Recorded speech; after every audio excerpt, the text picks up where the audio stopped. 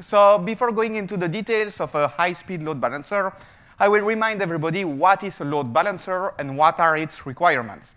So a load balancer is a device that dispatches packets from client to multiple servers.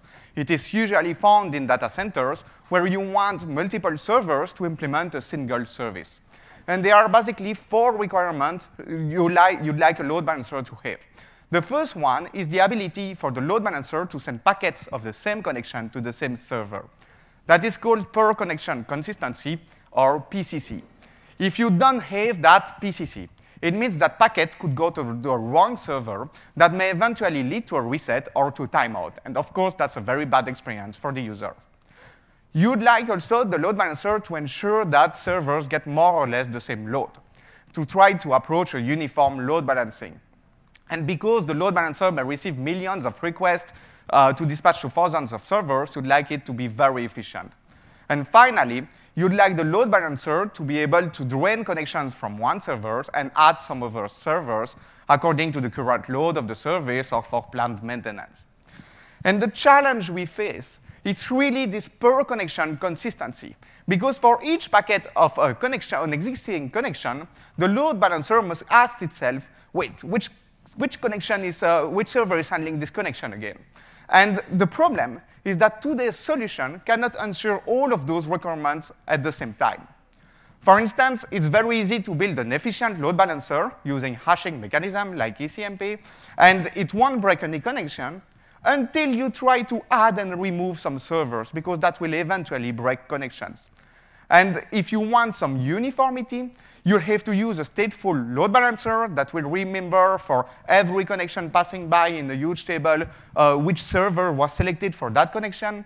And that will allow some uniformity, some dynamicity, but it's much less efficient because of that table which is subject to resource exhaustion. So what we did in our system, which is called CHEETAH, to try to have all of those requirements, we try to answer this question of which servers is handling this connection again, that the load balancer must ask itself, in a different way. In CHEETAH, we ask the user to remember for us. And that's really the key idea behind CHEETAH.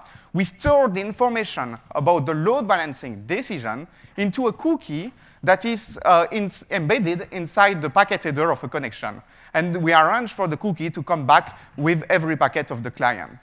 And that allows to implement any realizable load balancing mechanism like round robin, or selecting for every new connection the least loaded server or the newly added server, or stop selecting some server that we want to drain. And this also leads to very high resilience, because contrary to stateful load balancer, where when the load balancer fails, you lose all the state, so you don't know where you sent the connection, in our case, the state will come back with the packet. So it's very resilient. And this scheme, which is actually quite simple, allows for very fast implementation. And we built multiple of them. We built a full-featured software implementation that can do 100 gigabit networking with 4 cores and support multiple load balancing mechanisms and multiple metrics. It's fully available. We also built a prototype on P4 Tofino, which can potentially, with the latest of the chips from Barefoot, reach dozens of terabits per second. But for NDA reasons, we cannot release that implementation. So we built a new one from scratch, which is using P416 and is fully available. So all in all, CHEETAH allows to have all those requirements, particularly guaranteeing per connection consistency, while processing packets 5 times faster than in software with a stateful load balancer. And it also reduced the tail latency by a factor of 2 compared to hashing, thanks to this more uniform spreading you can do. OK, so how does CHEETAH work? So clients generate packets to establish a connection, typically a TCP SYN. And there we run our load balancing logic. So round robin, wafted round robin, or let's say in this case, we'll select the currently least loaded server, which will be server 2. So we send the packet to server 2, nothing fancy here. It's when we receive the packet back that we find the server ID, 2, and we encode it into the cookie. And then we send the packet to the client. And when the client generates a new packet, we'll get the cookie, and we just have to extract the server ID from the cookie. So you're probably asking yourself, where do we store the cookie? How do we force this semantic? Well, we could have designed, for instance, a new TCP option to allow this same thing. And while this would be fine for backend servers, where you can modify the clients, for front-end servers, you cannot possibly modify all the stacks of all the users and smartphones, etc. So we looked for backward compatible options, and we embed the cookie in the most significant bits of the TCP timestamp. And we do this without breaking RTT computation or protection against wrapped sequence number. All details of that are in the paper. We could also have done it into the quick connection ID, where we could encode the cookie, or in the least significant bits of the IPv6 address, and use IPv6 mobility to change the IP address. OK, so we extract the server ID from the cookie, and we send the packet to the right server, and we don't break the connection. As the scheme works, but there is a slight problem, which is that we allow an attacker to target a single server. So an attacker can coordinate and bring down one server. So that's not very appealable. So what we do in practice is to not put the server ID into the cookie, but a XOR of the server ID and the hash of the 4th tuple of the connection. So we send this obfuscated cookie to the client, and the client gives us back the obfuscated cookie, and we just have to XOR it again to cancel the hash and get the original server ID. The effect of this is that if multiple clients forge the same cookie, they will either lead, when we XOR the cookie, to a wrong server index, and therefore will be able to drop the packet directly, or at least will spread the attack among all the servers. So as this scheme works without modifying the clients and without modifying the servers, but we may want to modify the servers to ensure that cookie fixing directly do that cookie fixing on the server, which allows the packets not to go through the load balancer. So that's a feature called direct server return, and we do provide a modified version of the Linux kernel that allows to do this cookie fixing directly onto the server. OK, so what I just presented is the stateless CHEETAH load balancer. It allows to meet all of those requirements, and like a stateful load balancer, a traditional stateful load balancer, it does allow to select a different server for every new connection, but it's stateless. But we built another CHEETAH. There are two CHEETAH, also a stateful CHEETAH, which have all the same features, but one more. It allows also to keep some per connection state directly onto the load balancer. And what would you want to do that?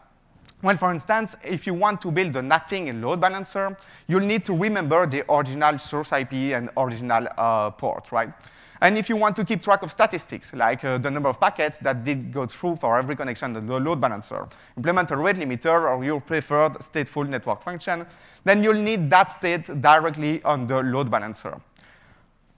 And the stateful CHEETAH load balancer works as follows. Instead of encoding into the cookie the server ID, we encode a flow index. And that flow index is directly an index into a state table that contains the state you want for every connection. So, of course, the server ID, because it's a load balancer, but also the NAT state if you want to this nothing load balancer, or the statistics. So that allows constant time lookup. So it's nice, but it's even more interesting because you can keep a stack of empty indexes into the table. So basically, indexes to empty line. And to allocate a new entry, so when you receive one of those new connection, you can just pop one stack from the stack of index, pop one index from the stack of index. And that allows constant time insertion too. And you can also do constant time deletion by pushing back the index into the stack. And while this constant time business is interesting because it makes it fast in software, it's much more interesting for hardware data planes because it makes the entire scheme doable from the hardware data plane. For instance, in P4, you cannot insert entries from the hardware data plane. You have to send the packet to the controller that will parse the packet and will insert into the table from the control plane. And of course, that's a huge source of bottleneck. Here, we can do everything at line rate. OK, so speaking of performance, it's time to do some evaluation. And the first evaluation we'll do is in terms of packet processing performance.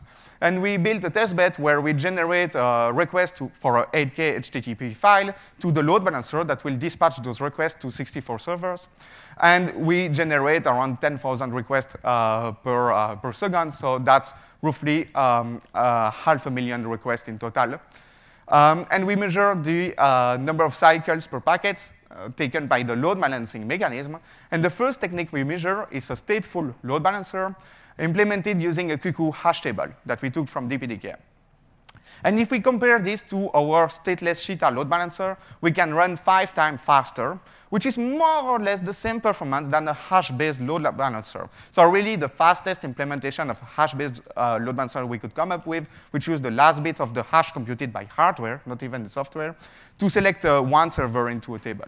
Which basically means that we have all the advantages of stateful classification at the price of stateless classification.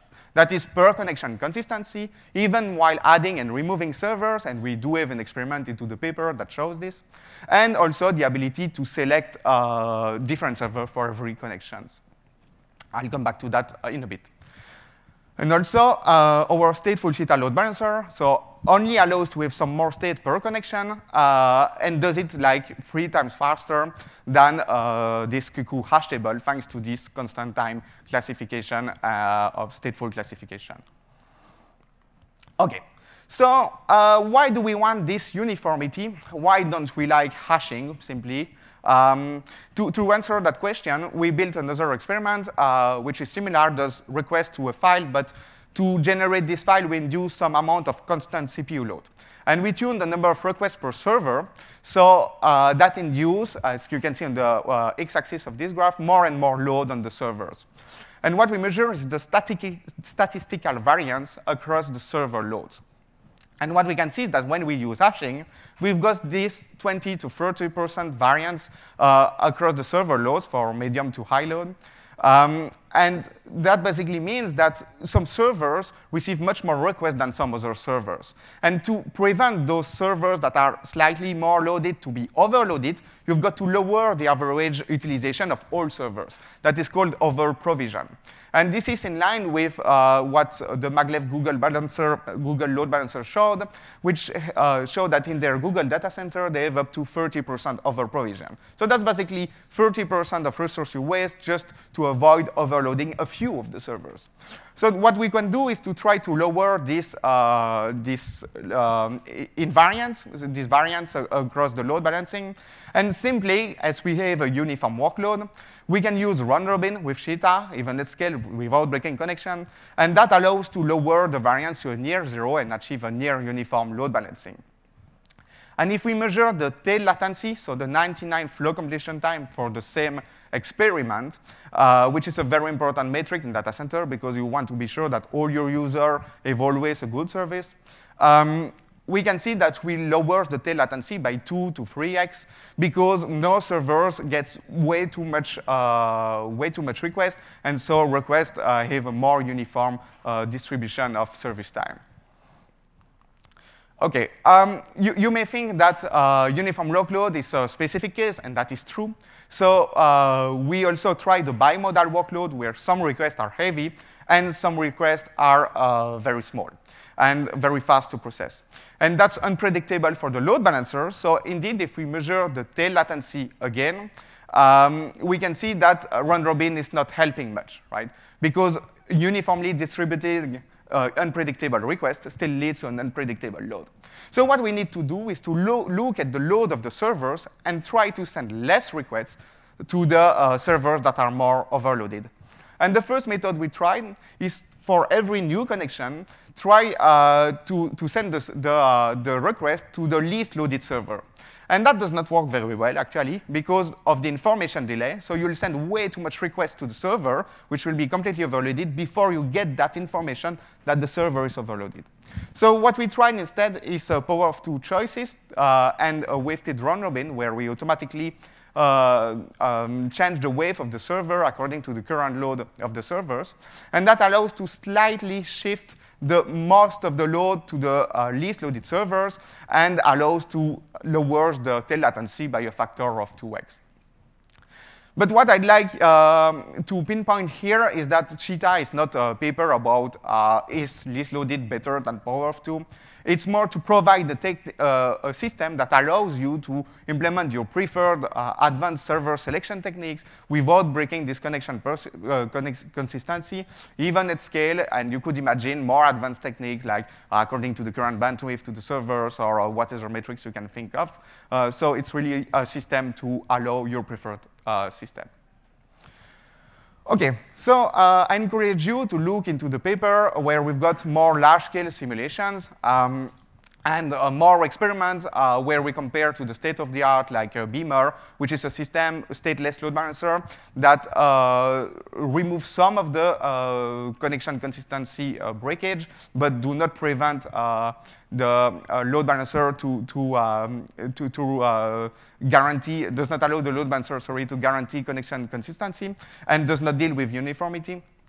We have also details about the cookie encoding, and we have consideration about scaling stateful load balancer, because in traditional stateful load balancer, when you've got many servers, you need multiple stateful load balancer, which means that you need a stateless load balancer to dispatch packets to those stateful load balancer.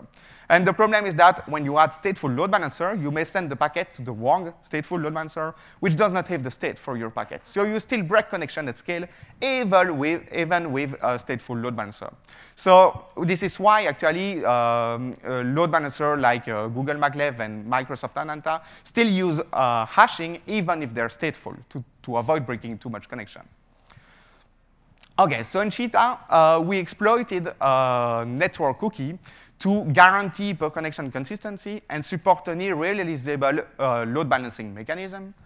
And we also presented a fast design which allows constant time flow insertion and lookup from the data plane. And while this is interesting for a load balancer, it's a good contribution by itself because it allows really stateful classification entirely from hardware data plane. And given the advantages that we've seen from thanks to this cookie, we posed the question of whether this should be made as a standard. And I'd like just to remind that we have our implementation available on GitHub, and it includes dataset and experiments and even the plots to redo of our graph. And with this, I will thank you for listening and be happy to take any question you may have.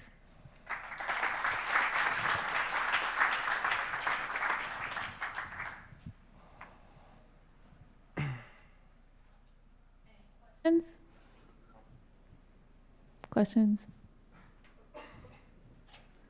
So I have one. So how did you, you probably mentioned this, but I probably missed it. How do you handle failures in this load balancer design?